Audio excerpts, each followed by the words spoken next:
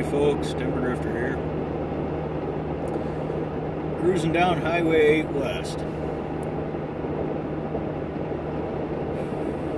It's wintertime, as you can see from the salt-encrusted window.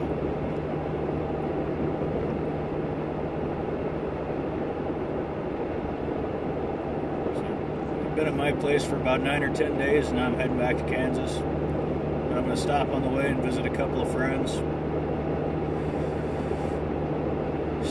Staying tonight, maybe tomorrow with a friend here, and then I'm heading to Des Moines to visit Eimer Wrench. So Stephen and Louisa. Go see those folks, meet them in person. That'll be crazy, meeting some other YouTubers.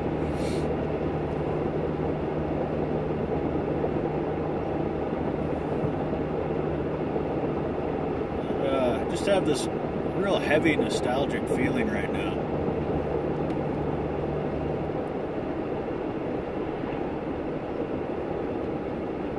Just everything about this this part of this trip right now. Rhinelander, Wisconsin is kind of the hub in my area. That's where you go if you need to get, that's where the stores are. That's where people go if they need groceries or boots or whatever. A lot of people work there. It's a paper mill town. It's a dirty old paper mill town. Got some road construction going on in front of me here. And I don't know, passing through there today, I made sure and stopped in at Book World, which is a place that I've frequented since 2005, fall of 2005. It's a bookshop with a huge magazine selection and a pipe and cigar store on the other half of it. When I first moved up there, there was an actual tobacconist that worked in there, an old man.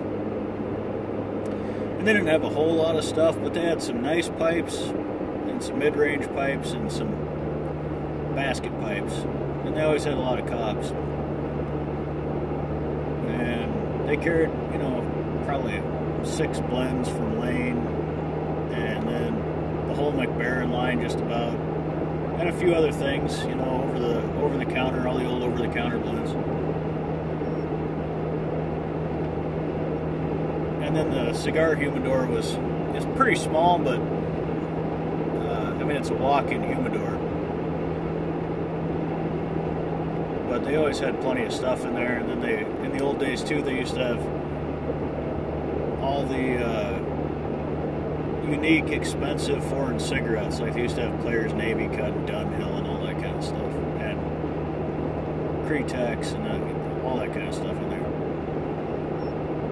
But over the years, it's pretty much cleared out, and all they've really had in there for the last, number of years is pretty much basket pipes and maybe a few Yuli's tobacco blends. But otherwise, it's just the Lane blends in the jar and a few over-the-counter blends. But they sell pipe cleaners, and they have a few. They always have a few nice pipes in the case and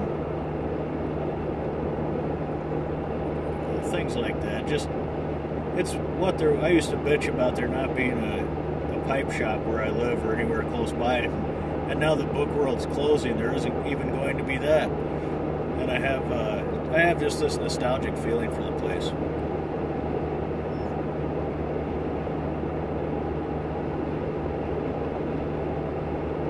And this highway too, and this pipe, I've driven this highway several times, but mainly I've hitched this route 4 times. Not recently, it's been a lot of years ago, but I just drove past a place back that way where when I was headed back home one time, I've been over along the Mississippi River and I was hitchhiking back home.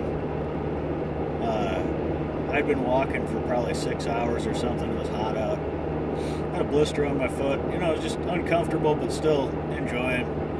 And this dude, long-haired dude on a Harley pulls up. with brown leathers. You don't see that very often. Usually it's all black. Hey, where are you going? So, well, that way. Hop on. So I'll give you a ride at least 40 miles anyway. And turned out he was a dairy farmer. He was just out cruising on his Harley.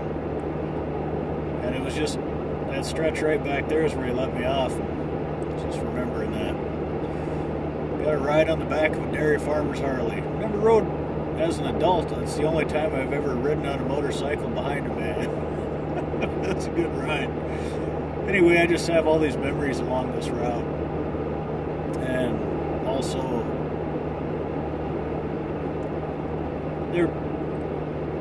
most years there's probably, I'm in Book World every month, maybe every week, for a lot of years. And I'm just going to miss the place. But I got my yearly 2 ounces of Lane 1Q that they call burnt gold. And I never make it through 2 ounces of 1Q. I mean, I'm not a big aromatic smoker.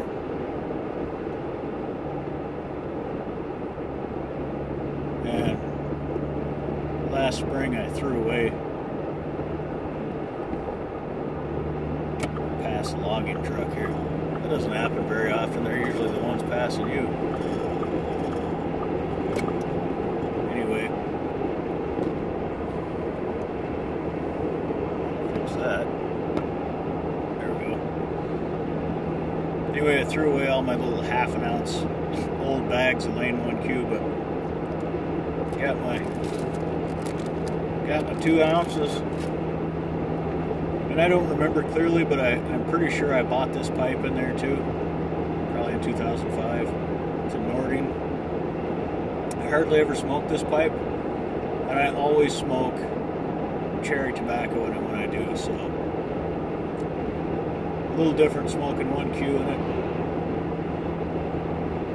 It's a super thin pipe. It's actually quite a nice pipe. Super thin. It's heavily blasted, very thin, and a nice acrylic stem.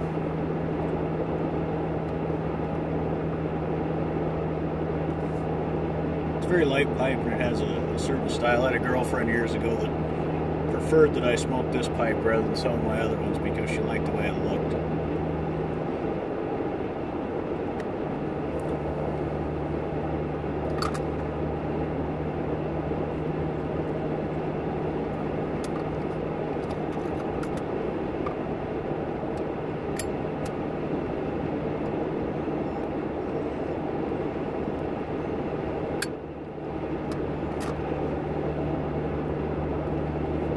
The other thing that's changing in Rhinelander is I usually have the window open smoking. You can't hear over the air coming in. The other thing that's changing, so if you're in Book World and Rhinelander and you come out, you look about 28 degrees to your right, on the corner across the block is a place called the House of Spirits.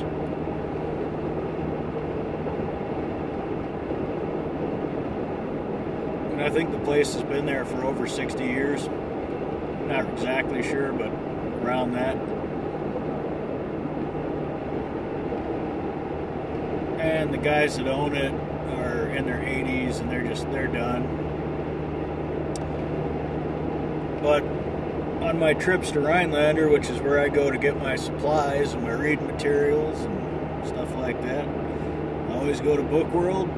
When I've finished all my shopping, I go to Book World and then I go to House of Spirits and then I go home.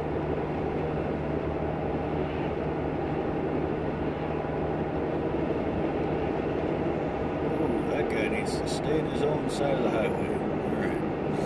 Anyway. So that place is closing. I think it's going to be a coffee shop or some shit. And it's the kind of place you can go in there and you never know what you're gonna find. They've had so much stuff in stock for so many years. It's not all that rare to go in there and find a 15, 20-year-old bottle of French or Spanish wine that would sell for a hell of a lot more money somewhere else. Or, kinds of tequila and rum and whiskey that you just don't see anywhere else. sometimes there's just the one bottle. That's the kind of place where if they know you, they'll spot you a pack of smokes or a six-pack if you don't have the money. Maybe you got the money for the six-pack but not the smokes, and they'll spot you and, pay me when you got the money. They know you work at the paper mill, and they know you get paid Friday, and they'll spot you a 12-pack or whatever. I've seen them do it many times.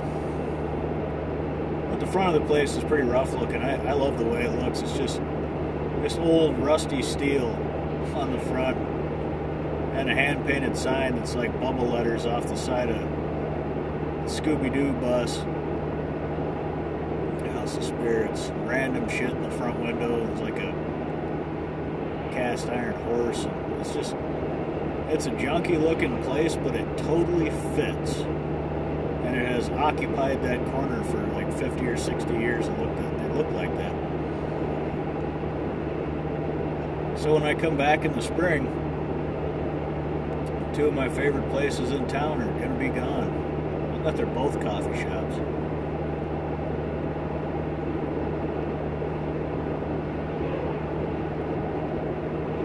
And then too, the feeling of I'd rather be staying at my house rather than going home to hang out with my parents for the winter.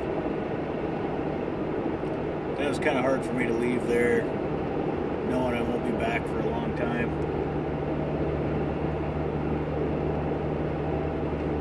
So, leaving my woods and lakes behind, my little cabin. Things change, though. Things change. It's got that heavy feeling of nostalgia.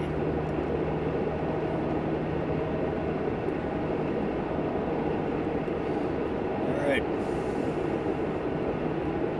Take care, folks.